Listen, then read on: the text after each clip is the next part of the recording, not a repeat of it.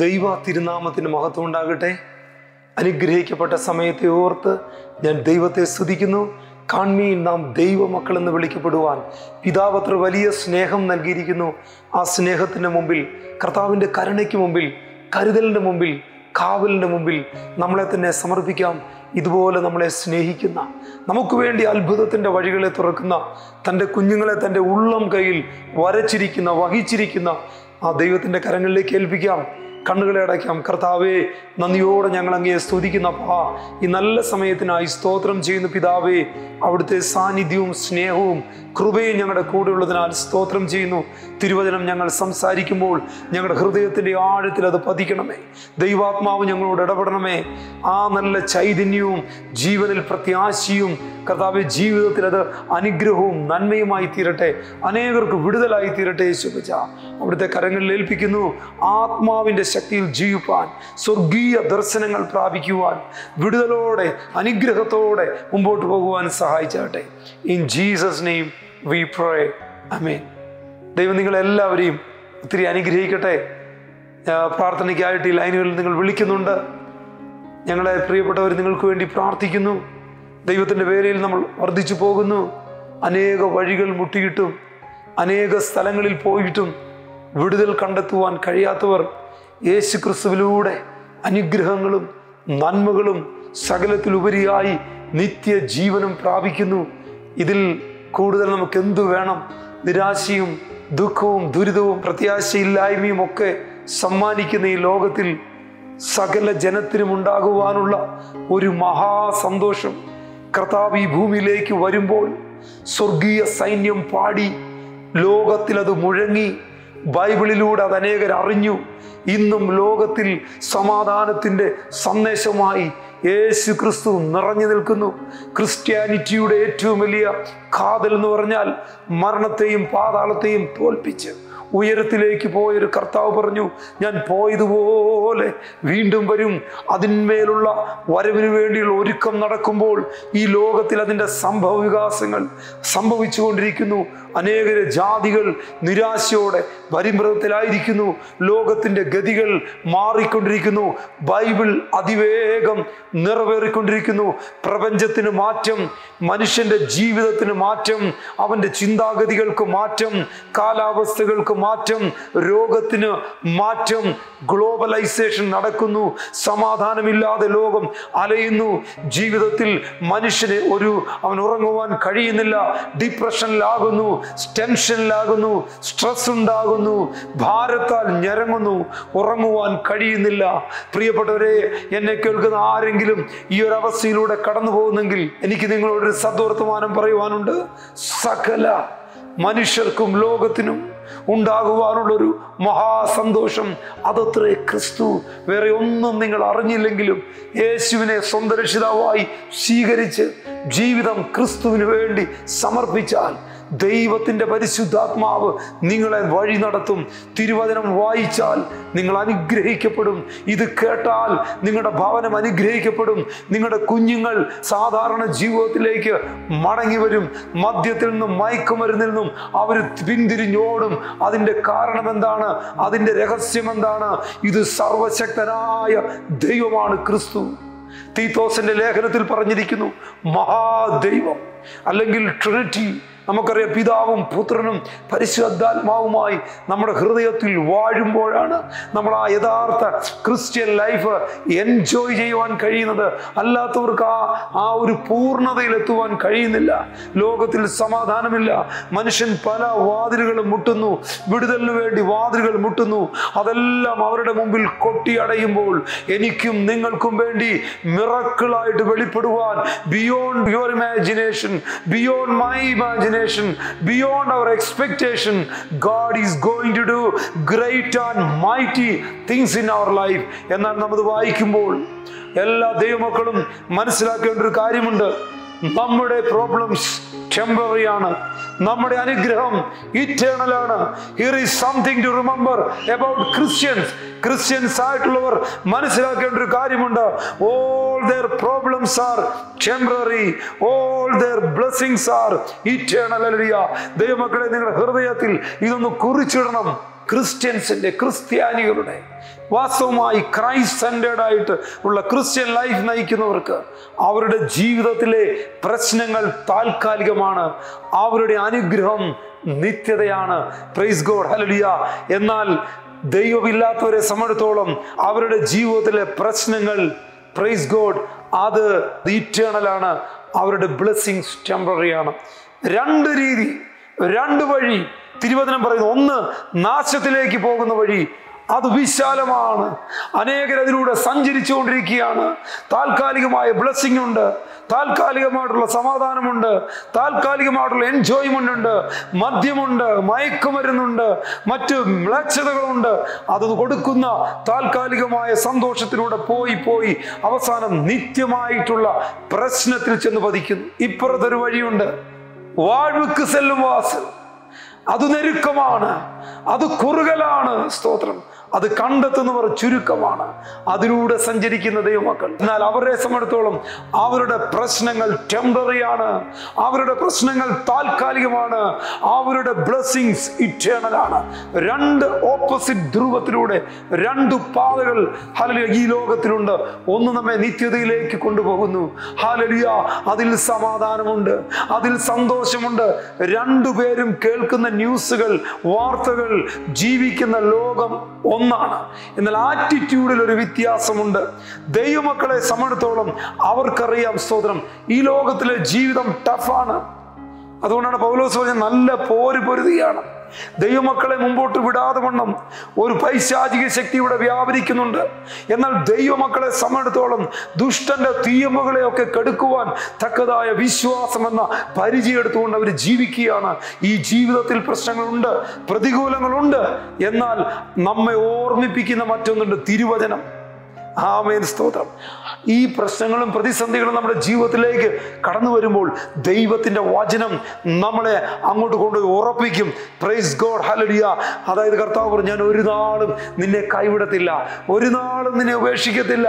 അല്ലെങ്കിൽ നിന്റെ ജീവിതത്തിന്റെ അവസാനം വരെ, ഹല്ലേലൂയ, ദൈവം കരുണയും എൻ്റെ ആയുഷ്കാലമൊക്കെയും എന്നെ തുടരും. സ്തോത്രം. എത്ര പേര് ഇത് വിശ്വസിക്കുന്നു? നന്മയും കരുണയും ആയുഷ്കാലം മുഴുവൻ ഒരു ദൈവവൈതലിനെ പിന്തുടരും. ദുഷ്ടന്മാരുടെ ആലോചന പ്രകാരം നടക്കാതെ, പാപികളുടെ വഴിയിൽ നിൽക്കാതെ, പരിഹാസികളുടെ ഇരിപ്പിടത്തിൽ ഇരിക്കാതെ, യഹോവയുടെ ന്യായപ്രമാണത്തെ ധ്യാനിച്ച് അതിൽ സന്തോഷിച്ച് അത് പ്രമാണിച്ച് അതിലൂടെ സഞ്ചരിക്കുന്നവർ, ഇടത്തോട്ടും വലത്തോട്ടും തിരിയാതെ പോകുന്നവർ നിത്യയിൽ എത്തിച്ചേരും.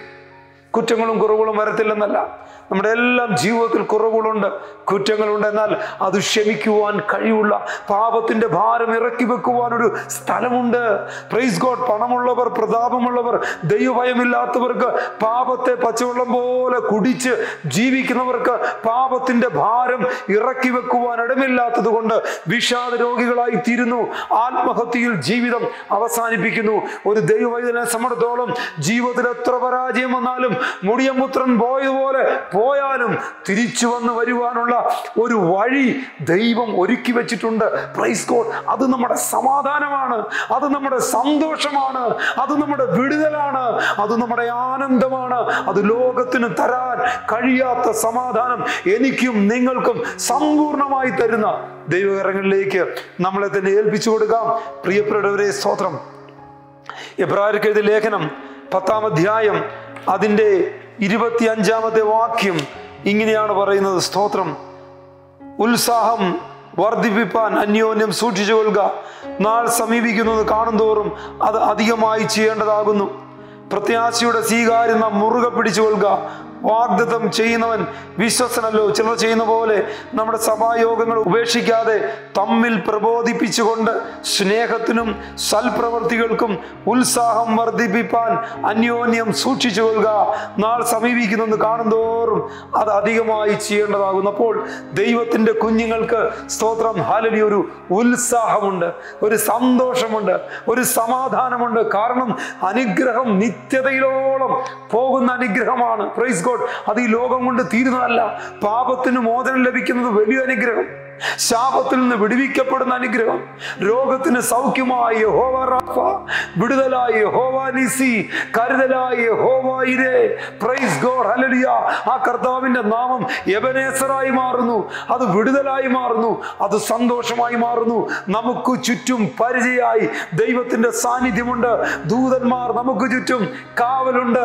സകലത്തിലും ഉപരിയായി നമുക്ക് വേണ്ടി ഹല്ലേലൂയ കാൽവറി ക്രൂശിൽ രക്തം ചീന്തി നമ്മുടെ പാപത്തിന്റെ പരിഹാരമായി പാതാളത്തെയും നരകത്തെയും പിശാചിന്റെ പ്രവൃത്തികളെയും അടിയറവപ്പിച്ച് ആയുധവർഗം വെപ്പിച്ച് അതിന്റെ മേൽ പരസ്യമായ ജയം കൊണ്ടാടി നിത്യതയിൽ നമ്മളെ കൊണ്ടുപോകുവാൻ വാസസ്ഥലം അവിടെ ഒരുക്കിക്കൊണ്ടിരിക്കുന്ന ഒരു ദൈവം നമ്മുടെ കൂടെയുണ്ട്. സ്തോത്രം.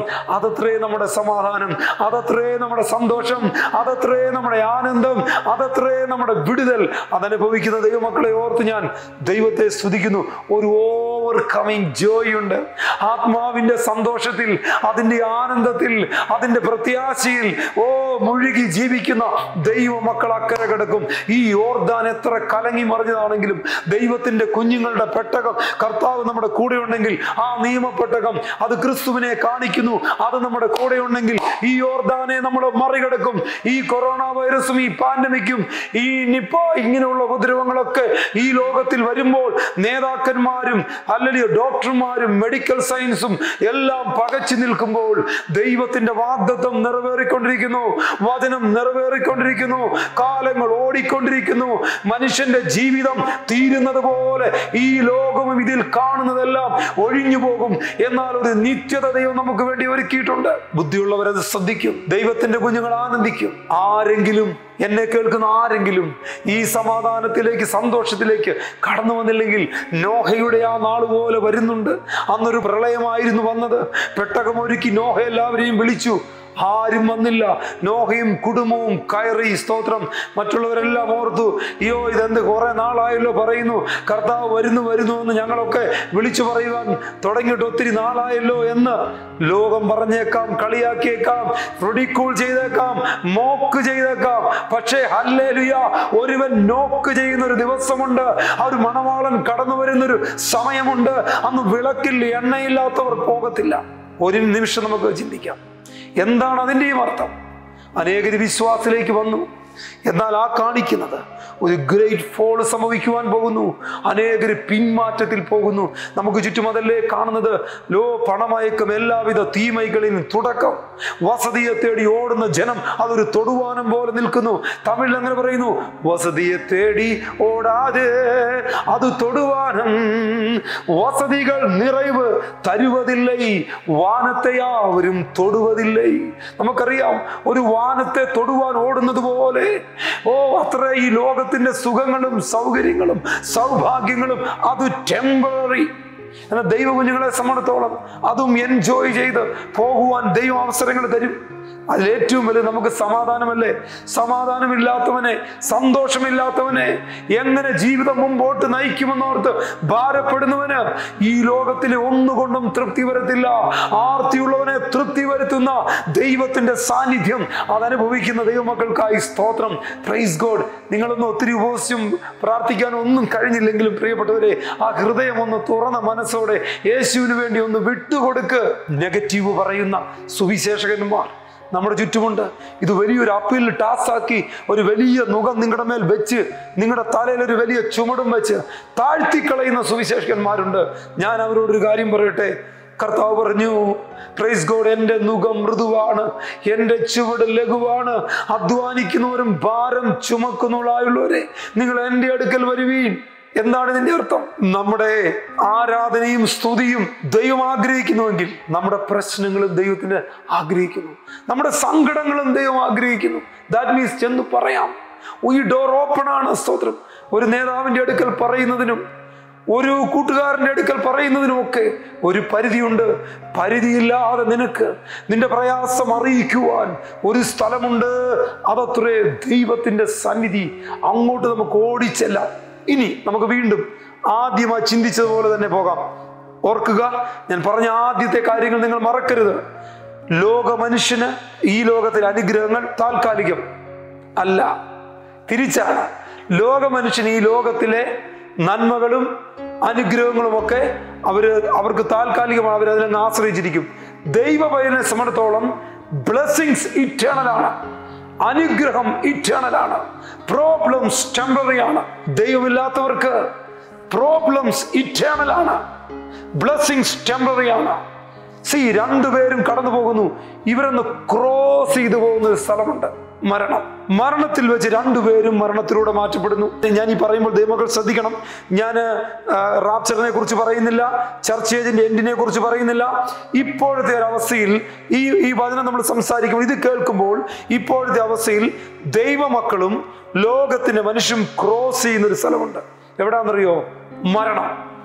മരണത്തെ ക്രോസ് ചെയ്ത് കഴിയുമ്പോൾ നിത്യമായ അനുഗ്രഹത്തിലേക്ക് ദൈവത്തിന്റെ കുഞ്ഞുങ്ങൾ കടന്നു പോകും. അതായത് ക്രിസ്തയേശുവിലുള്ളവർക്ക് ഒരു ശിക്ഷാവധിയുമില്ല.